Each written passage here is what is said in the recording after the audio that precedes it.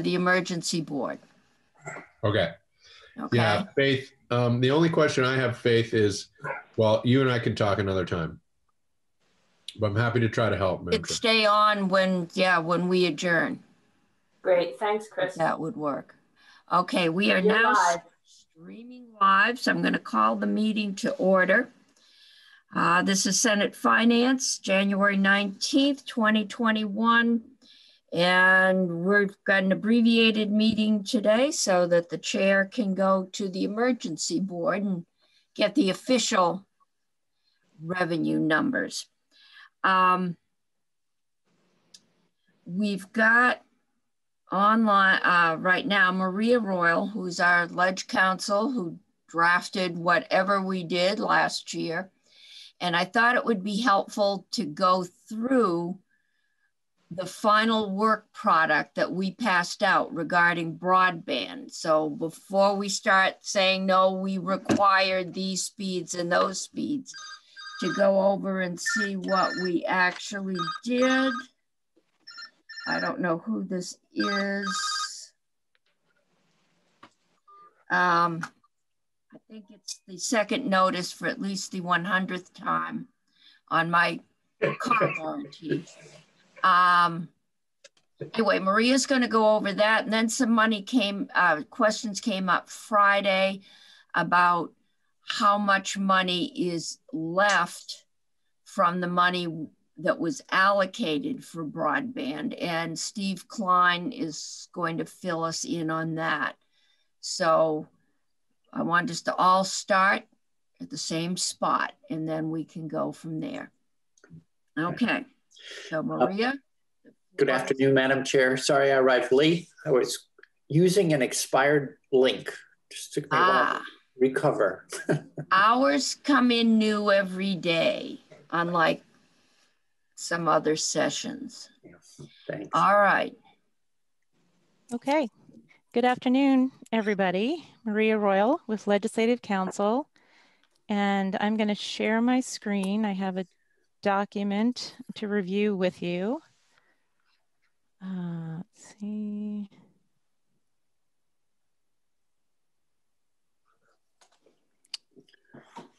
Okay, and does that appear for everybody in a reasonable format?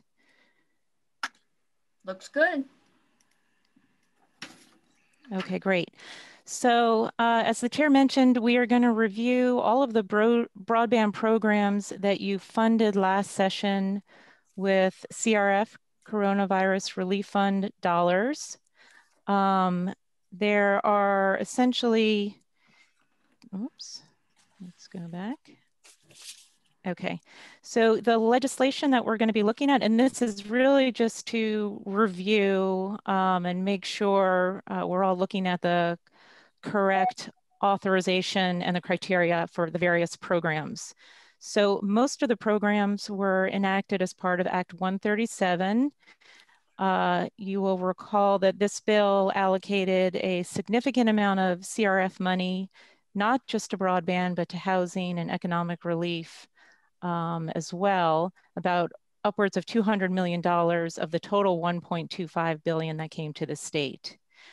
You then made some tweaks to those programs in the big bill, Act 154, which was enacted on October 2nd, and also had some additional appropriations there. So those are the two pieces of legislation, just to provide the largest context.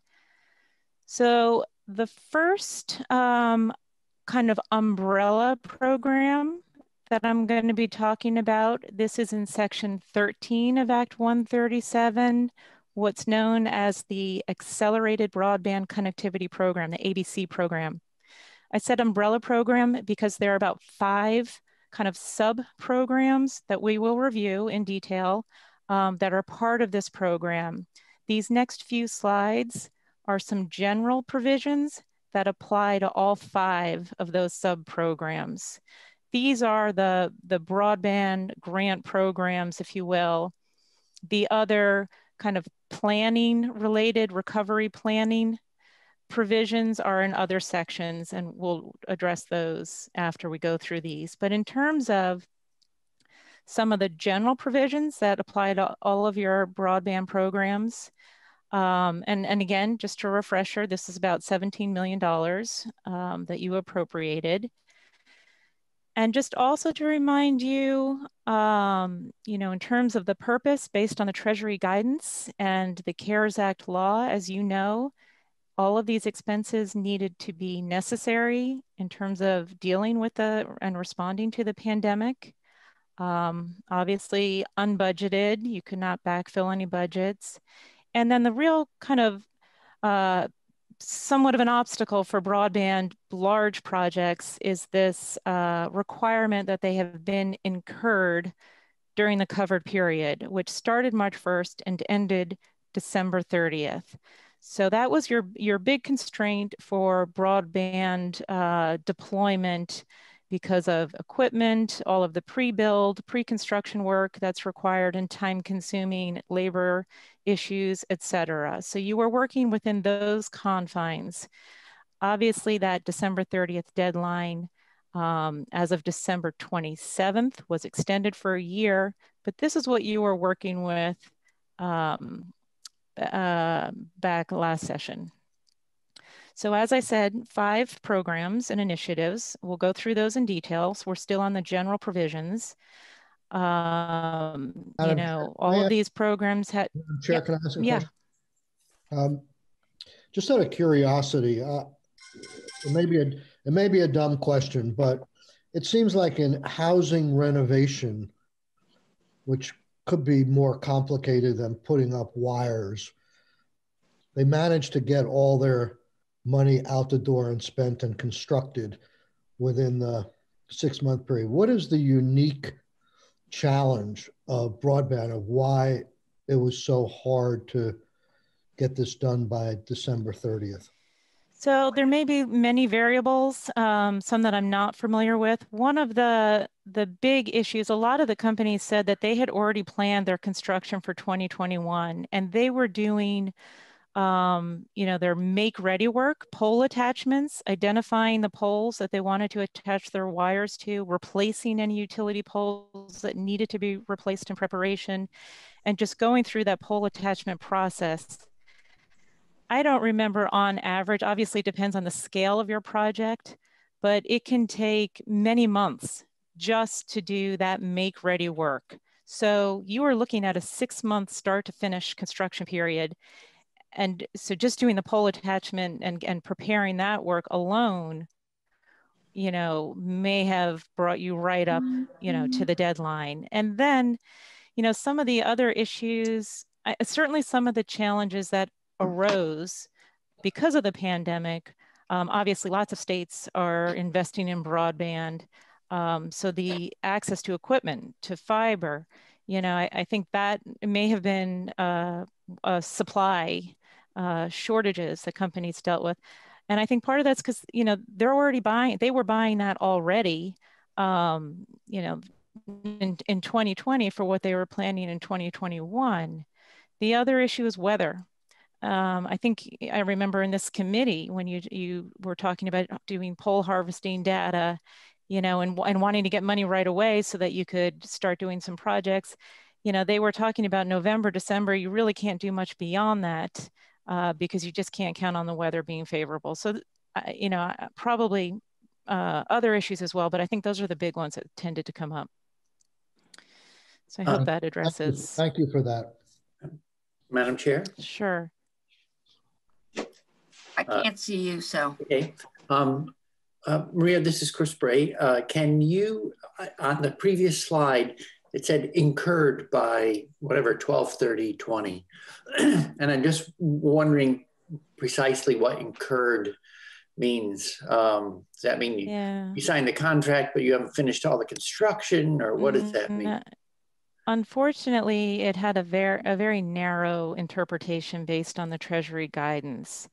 And actually on the next screen, you see the guidelines.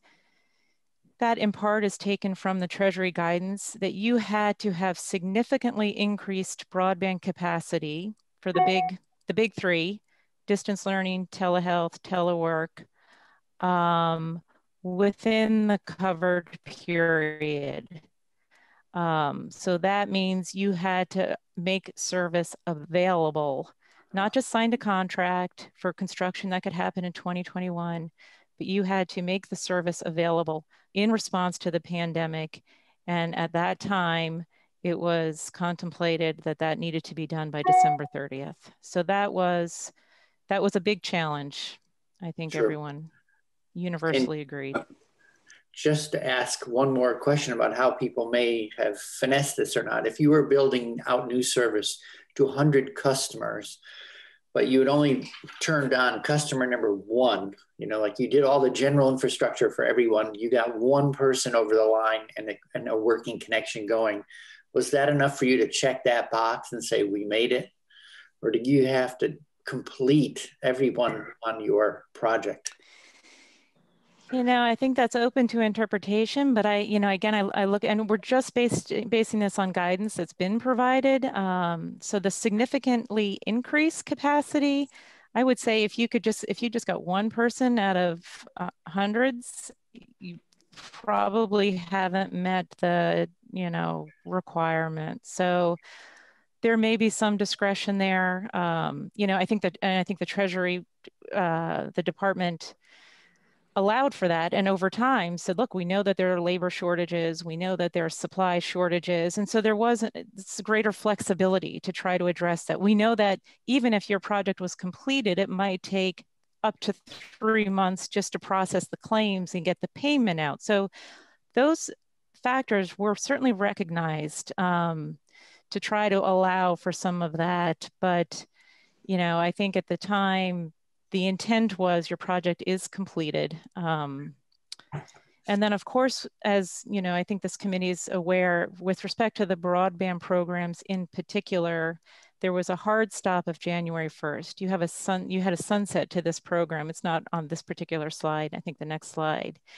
And so that, based on all of the information you had last summer, last fall, you were looking to end this program.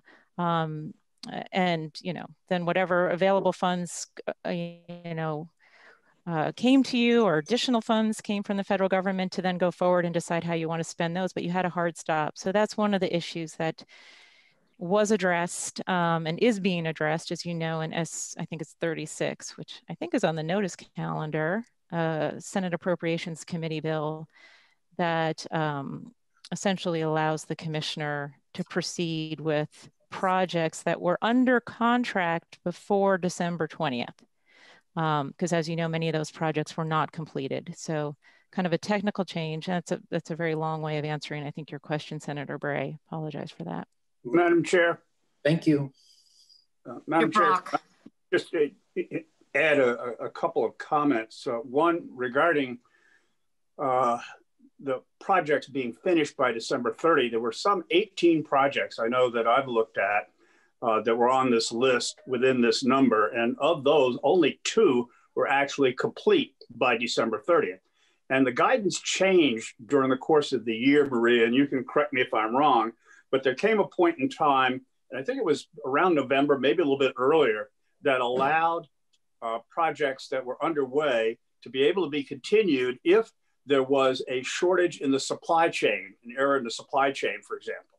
Well, that's been interpreted to be the supply chain, or in a number of cases, folks said they didn't have the labor necessary in order to complete the project. So it wasn't just supply, and we knew in midsummer that there was a long lead time in order to get fiber. So that was problem one.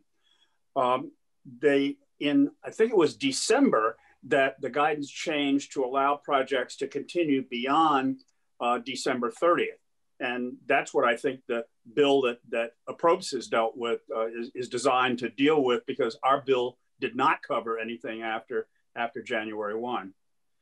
There is still a question, though, that's unresolved right now as to whether people, and this goes to Chris's question, I think, did people actually get the service? And I asked this question of the commissioner in early mid-December, and it took forever, and I got an answer back, which is still not entirely clear, but it appears as if The issue is delivering the service so that the customer can get it, but there's not necessarily any equipment in the customer's home. And so the department is not able to tell us how many people actually got internet. So we could have a situation in which we sent wires or signal out to 1,000 homes and nobody at all connected to it. And we don't know the answer to that question, which is kind of concerning. I think we're starting to repeat some of our discussion from Fridays. I'd like to let Maria get through hers. When we did the bill, we were operating under the assumption, as it had been told to us, I assume with the vetting of Guidehouse, that we couldn't do the pole harvesting, we couldn't do the get ready work, which normally takes a good 6 months. It had to be service up and at least available, but the wire or pole, whatever it was, had to be up and operational by the end of the year. And that was my recollection as to where we started and what we were doing. Okay, Maria, why don't you? I think that's exactly right. And I think Senator Brock, the Treasury guidance, I think the language is actually pretty general. Wasn't just supply chain issues or labor. I think it was any issue that delayed construction that was beyond the control of the state. So those were certainly examples of things that, you know, your intention could have a project complete by December 30th, but things beyond your control may have interfered with that. Okay, so let's go back and, whoops. Okay, so significantly, I think an issue that's come up with this committee certainly last year and this year, in terms of the speed requirements for these programs, you required that any new services be capable of a minimum of 25.3 megabits per second. You also added, however, your intent that when feasible, priority should be given to 100 symmetrical service. So 25.3 is the minimum. You'd have to provide at least that, but then guidance to the department that if it's feasible, if you can get it built within I think that was kind of the big issue, the construction time frame, you know, that you provide 100 symmetrical service. You also required that there be a public database maintained by the department that shows the location and capacity of any infrastructure funded through these programs. You had provisions that the existing telecommunications and connectivity advisory board, as well as affected CUDs, receive notice of any projects. The commissioner was authorized to override any CUD objection, provided she put her reasons in writing.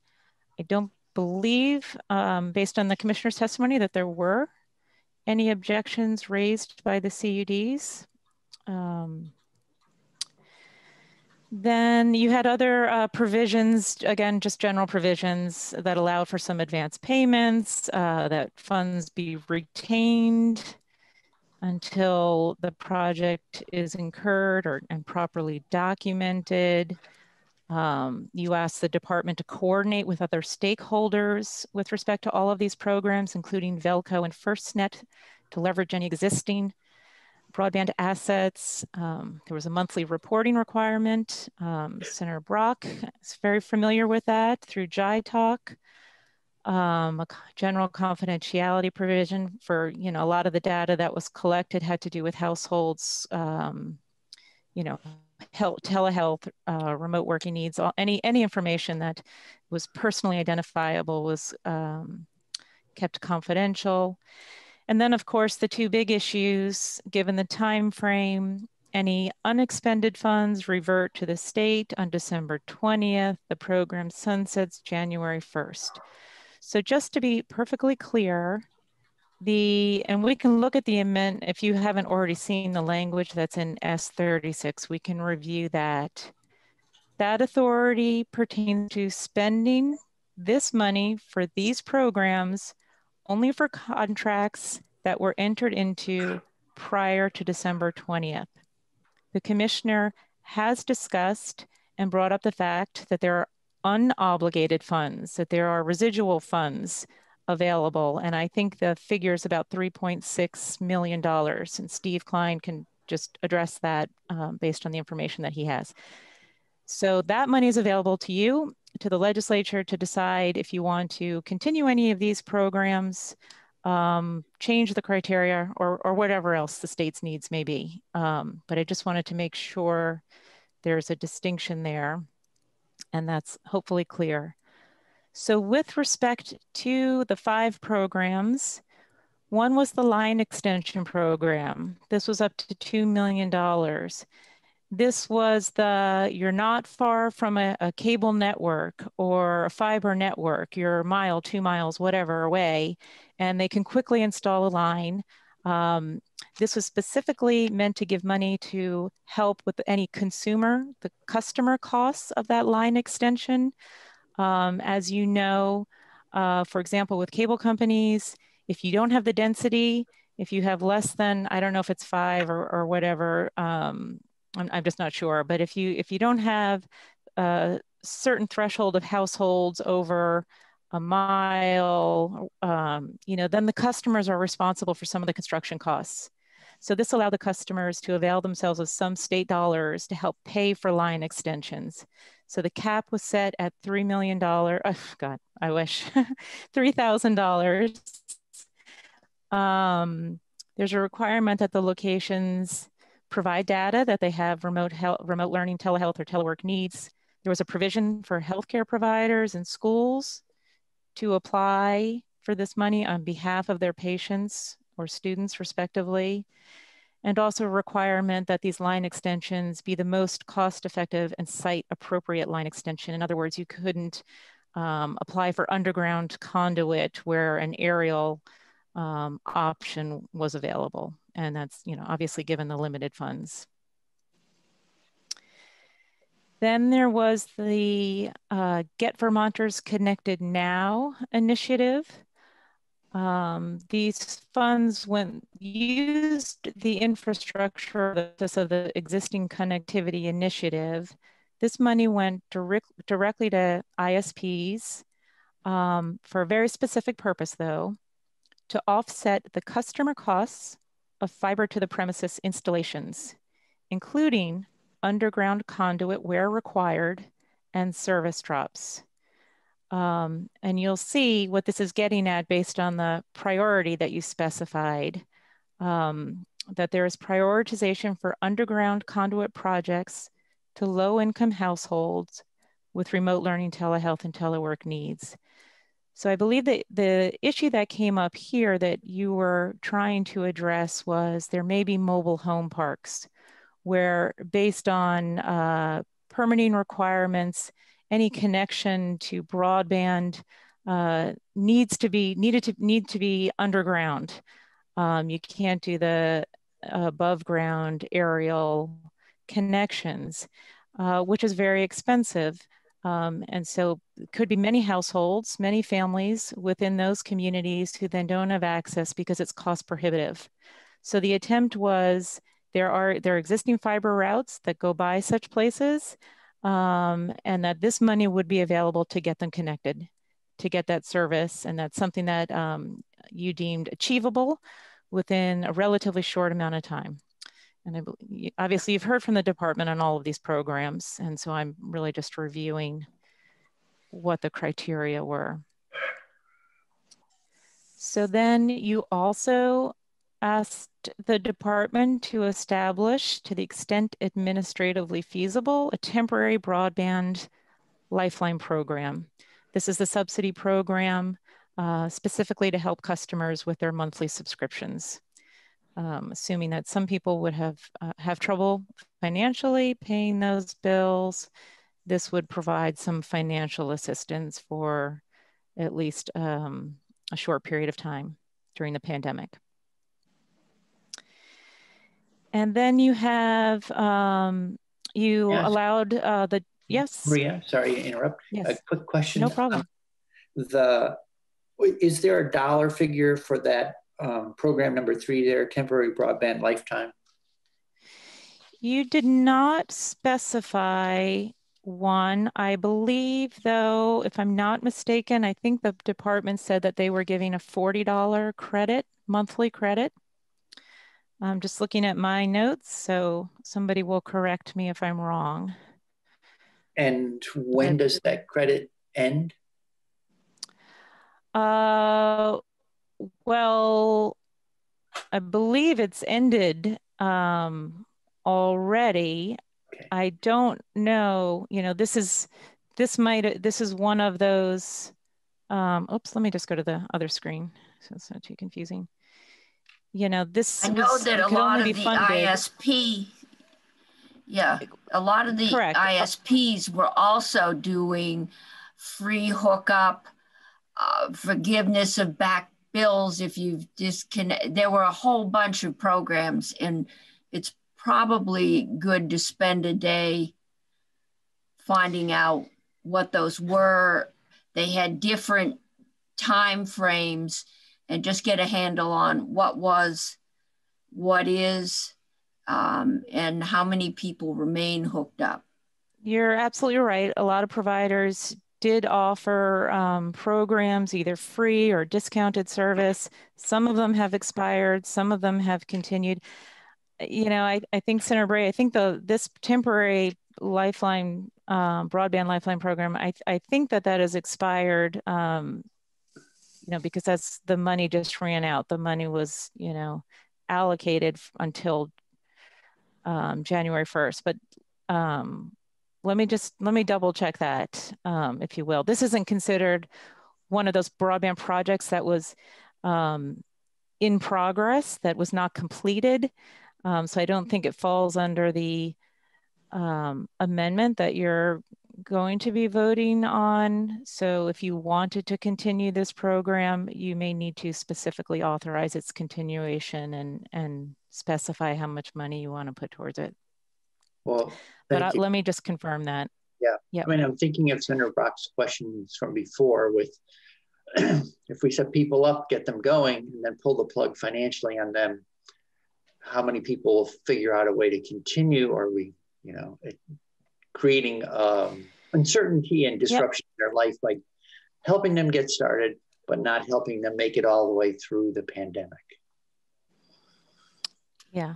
No, I think it's a good point. And just also just to be aware, and I think you know this already, there is additional federal dollars in the last stimulus bill that was set aside for a broadband subsidy program for low-income households. And the details of that program have not yet been worked out. I think it's $3.2 billion.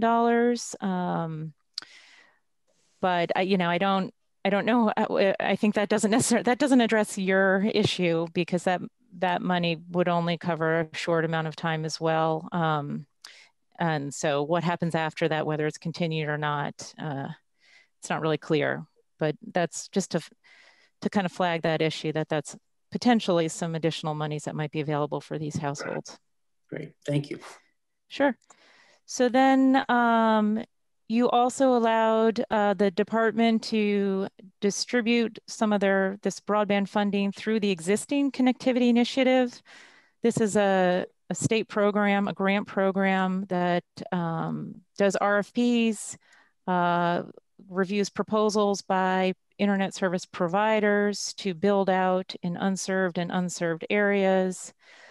Again, you know, the big hurdle here was the completion date of December 30th.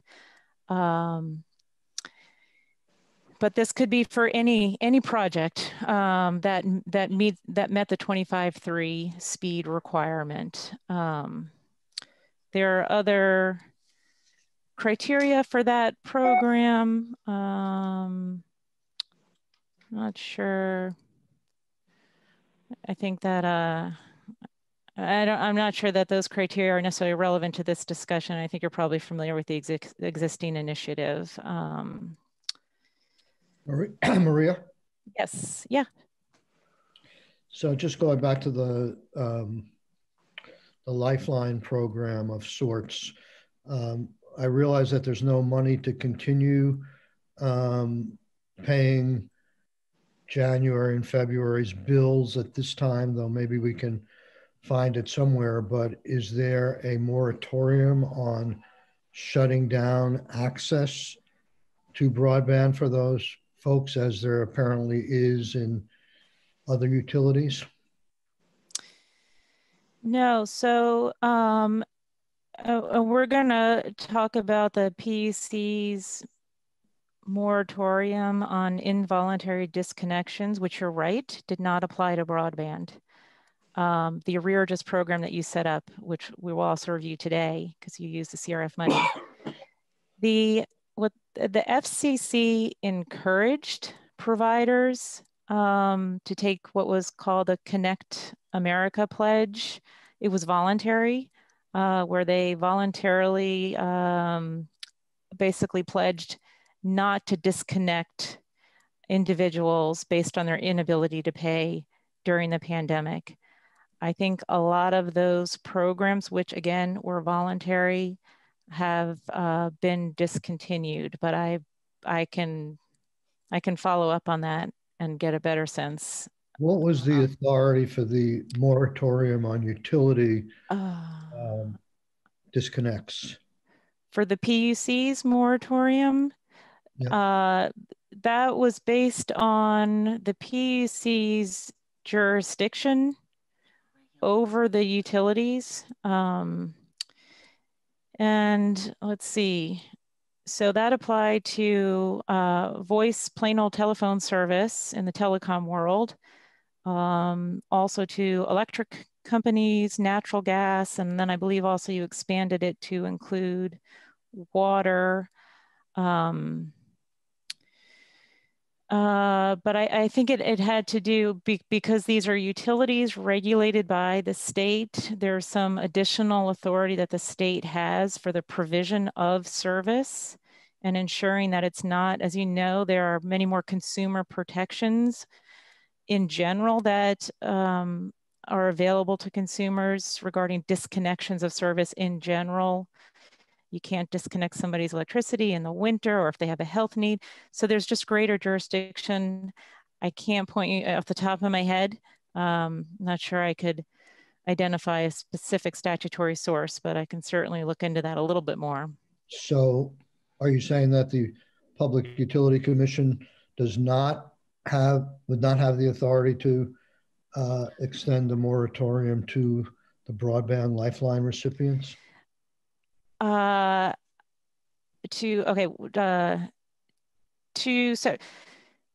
yes. So if it just forget about Lifeline, but just discontinuing broadband service, I do not believe the PUC has the authority.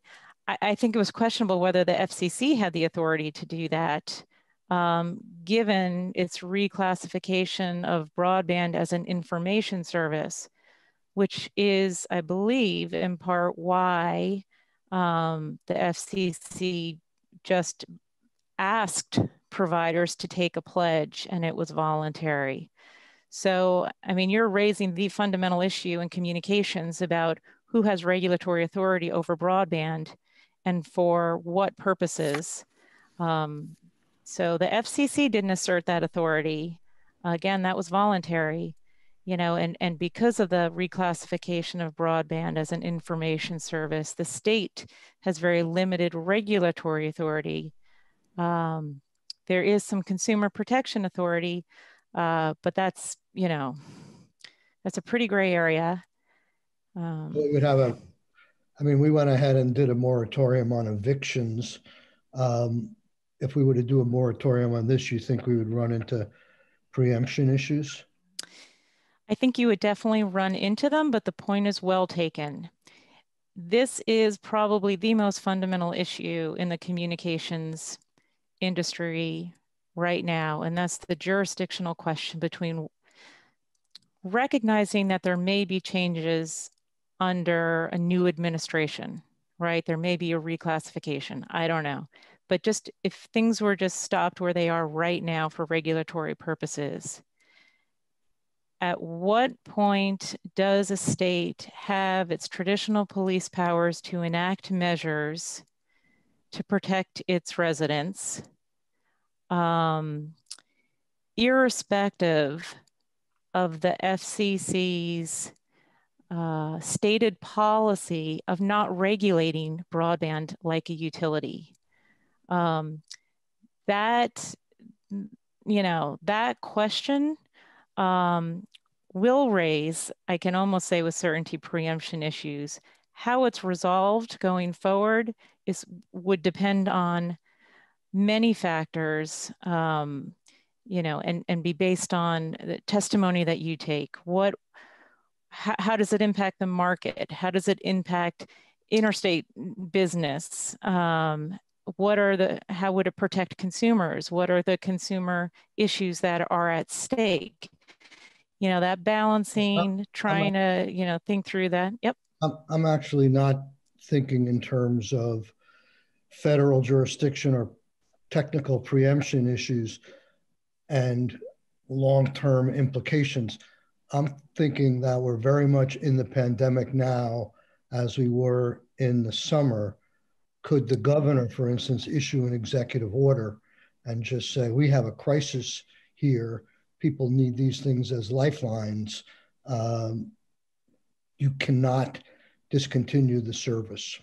I mean, I think there's been a lot of outreach of the executive authority in terms of the pandemic ongoing, and we're continuing policies tied to when that state of emergency is declared over.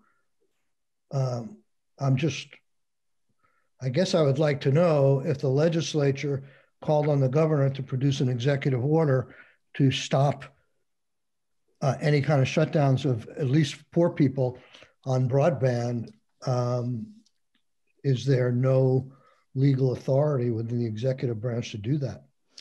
Yeah, so I am not up to date on the governor's authority, even in an emergency, to take actions of that nature. I'd have to look at that a little bit more, irrespective of the broadband issue. But why don't I look into that a little bit more and just see if I can get some clarity. I would appreciate that. Thank you. Yeah, I'd like to move us along. I'm watching.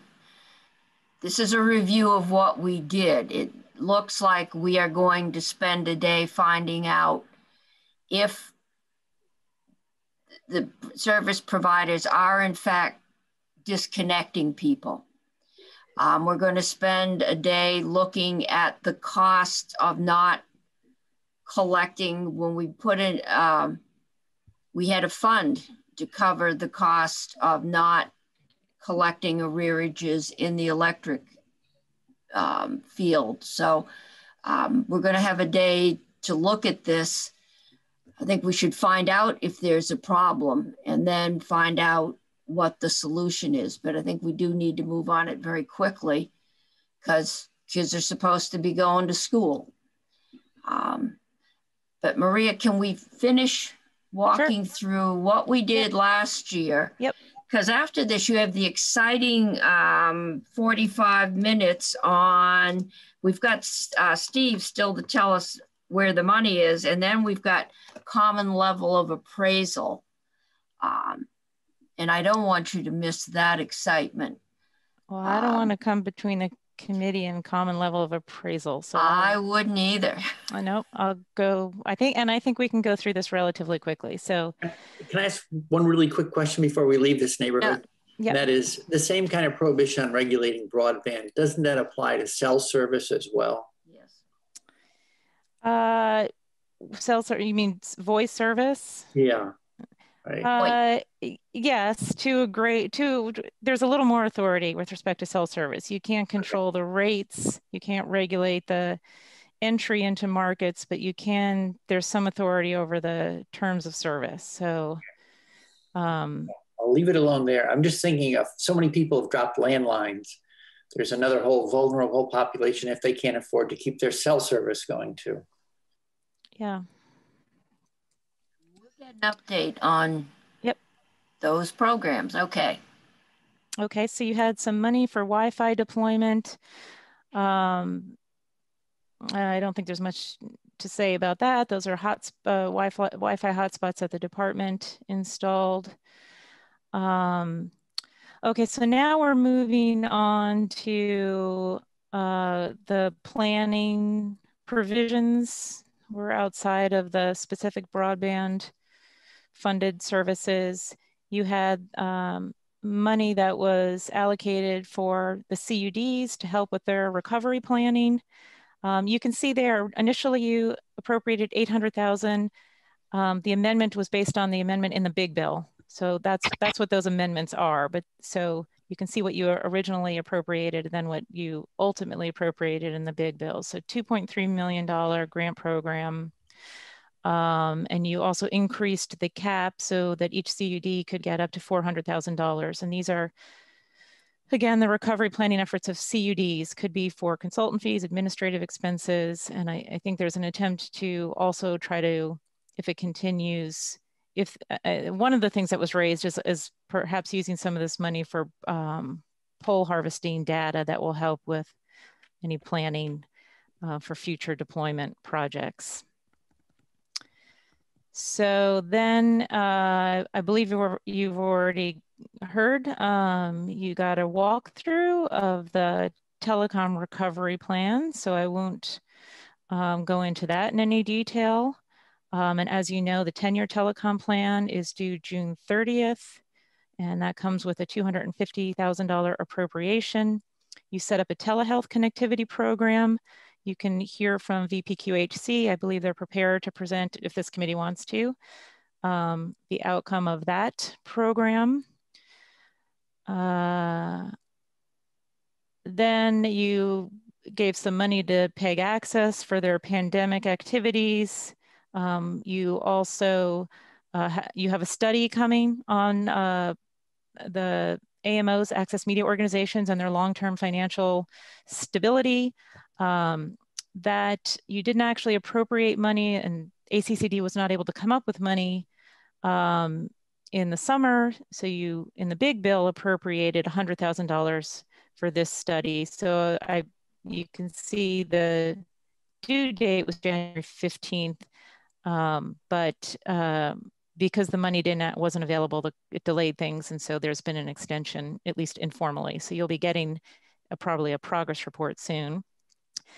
The arrearages, the utility rate pay arrearages, the only thing, and you've probably read about this and you're familiar with what happened here. This is the money for people who are experiencing financial hardship with their utility bills.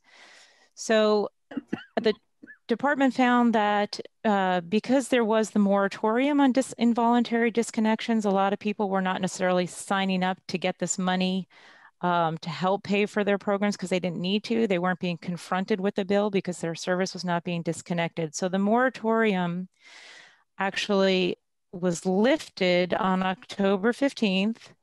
At that point, when people were faced with their bills, then they were able to start processing, contacting the department, working with the utilities, taking advantage of these dollars.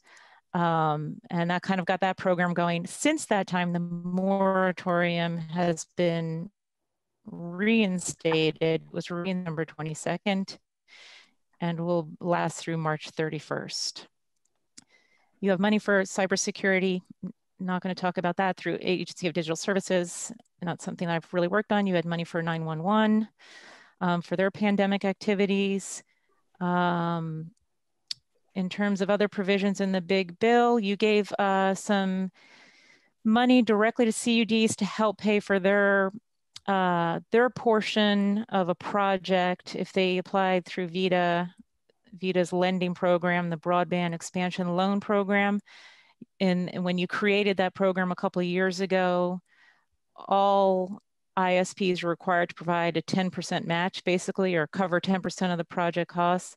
This money was basically to help the CUDs because they are having trouble even coming up with the 10%. So this hopefully will help them secure financing. through VITA, and you extended the deadline for the Broadband Innovation Grant Program. So that is an overview of all of the 2020 broadband programs. No, yeah. We were having some technical difficulties, but I know that will be posted so folks can review it at their leisure. Senator Sorokin, do you have your hand up, or is that an old hand? I'm just yawning. No, I've got a yellow hand. Yeah, I can't take them down. I need you to take them down. I am sorry, that was my first venture into blue hands. Normally I can take down blue hands, but not yellow hands. So see, Steve Klein is here. So I'm gonna have some question came up about how much money is there left. So I was gonna have Steve go over that, and then we're gonna go on to Jill Remick and Jake Feldman and common level of appraisal.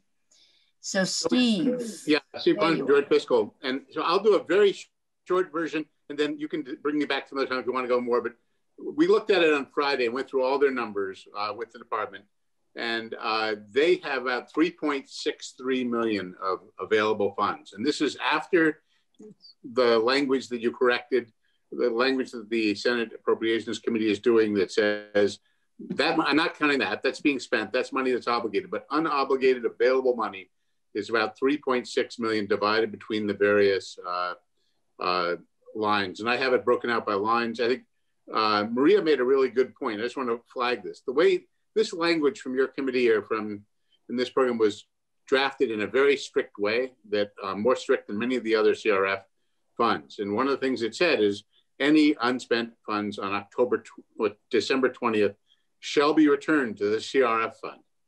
So under the way the law was written, that 3.6 million should have just gone poof and gone back to CRF and been available for everything else the state might want to use it for. But what the administration did, and I think after talking with the Joint Fiscal Committee, is it basically froze the money. So if your money was in an account, like an appropriation at that time, they did not take it out, put it back in the CRF. So this money, if you were to want to spend it, you would still have to draft something, notwithstanding the language that you put in before. But the number that you have in your little world that's sort of in your hands is the 3.632. There's more CRF money that's unobligated. There's more CRF money in other pots around the state that could be put into broadband. So, there's a lot of flexibility. And I don't want to, maybe I'll stop there. If you want me to go through detail of which ones there's money and which aren't, I can do that later. And you're in a time crunch. And Steve, if I'm remembering correctly, that the administration did rescind that money, and Joint Fiscal at that point said, we're close enough to the session that we wanted to keep any unspent CRF money to go through the appropriations process. Right, so they did propose to rescind it. We didn't, you're right, exactly. They proposed it, we didn't do it. Right, but it can't be sent out in another contract, right, without. Right, right now the underlying law, and Maria is better at this than I am, is that money cannot be spent because you're past December 20th. Okay, Senator Brock.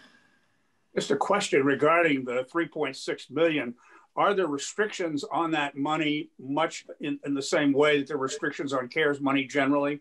For example, it can't be spent on anything long-term, I assume? Yeah, it's still bound by the overall CARES money restrictions, which are now different than they were before.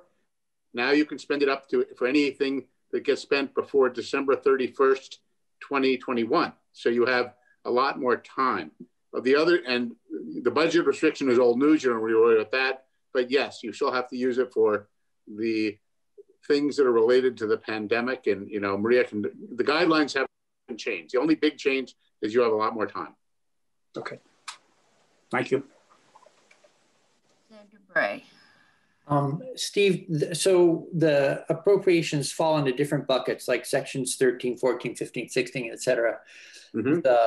The money that the 363, does it have to stay within those buckets, or it could all be thrown into one of the buckets if the committee went that direction? Yeah, so the point is that it's all in your hands now, because you're correct. The money is not left all from one bucket. The money is left in various buckets, but since it can't be spent without your authorization, if you said, take that full 3.63 and give it to housing, you could do that. You could also give it to one of those lines. Whatever you do, you have to put the language in to make it happen. But the world has stopped. So this money is stopped and left in it's like musical chairs. They're all sitting in the chair that they're sitting in at the time the music stopped. But you're now going to have to take an action to get them out of their chair, and you can put them wherever they want. Thank you. Senator Hardy. Thank you. And thanks, Steve and Maria. Maria, your presentation was extremely helpful for me as someone who was not on the committee last year. So thank you very much. Just one really quick clarifying question and then a larger question. You mentioned the telecom recovery plan, which was supposed to be specific to recovery during COVID. Is that the plan that we got the presentation on last Friday from Matt Dunn and his partner? Yes. Okay. Yes. And then I am almost a little worried to ask this question because I don't want to open a can of worms. But I didn't hear clearly in the information we got last week about, for example, how many people applied for the LECAP or the line extension program that were denied because there wasn't time or there wasn't funding. Do we have that information anywhere? I think the department provided the information. I don't know if they provided it in this committee. They certainly have it. They have their reports where they summarized all the work that they did. So roughly, I think they got maybe like 400 applications. About half of them were granted and the money went out. And about half of them were denied either because there wasn't enough time to do the line extension. I think also they said they didn't, if it was a second home and there wasn't an identifiable need, health or schooling, that they were not deemed eligible. So I think a little over 200 line extensions were made and another 200 plus were not deemed eligible. Okay. Do you think that was in the presentation they gave us last week? I didn't catch that from their presentation. I don't know. I actually wasn't here for that, but I saw a presentation that they did earlier in the week. So you know what? Why don't I know exactly where it is in a report that they provided. So I will cut and paste and send it to you. That would be great. Thank you. Sure. Brock. Maria, you may be able to answer this. I'm not sure, but we allocated $500,000 for this emergency broadband plan. And I know that somewhere in the budget, we're talking about $250,000 availability for the long-term 10-year telecommunications plan. Is it feasible to allocate some of the excess money we have to planning in a more general way for a longer period of time, in other words, for this calendar year that would apply to it, as opposed to the 10-year plan, in order just to get some more money in for planning than we have right now available, which is simply $250? When you say, is it feasible? Is it possible, based on what you think Guidepost, or whatever the name of that firm is, would allow us to do? So yeah, I think you could make that decision certainly, just like you had some recovery planning already. I think you could, yes, it's a plan that you already requested and that was in the works, but I think you could certainly make the case that because of the pandemic, because of its ongoing nature, because of the extended deadline, that additional CRF monies could be made available. So, you know, that's just off the top of my head, but I will look into that as well. Thank you. Okay, and I'm going to have to wrap this because our next witnesses, I think, have a hard stop. They may need to go to the e-board at 3. So, Senator Sorokin, do you have a really quick question? I have a question, but it's not really quick. Okay, then if you can hold it or email it to Maria, because I want to move on.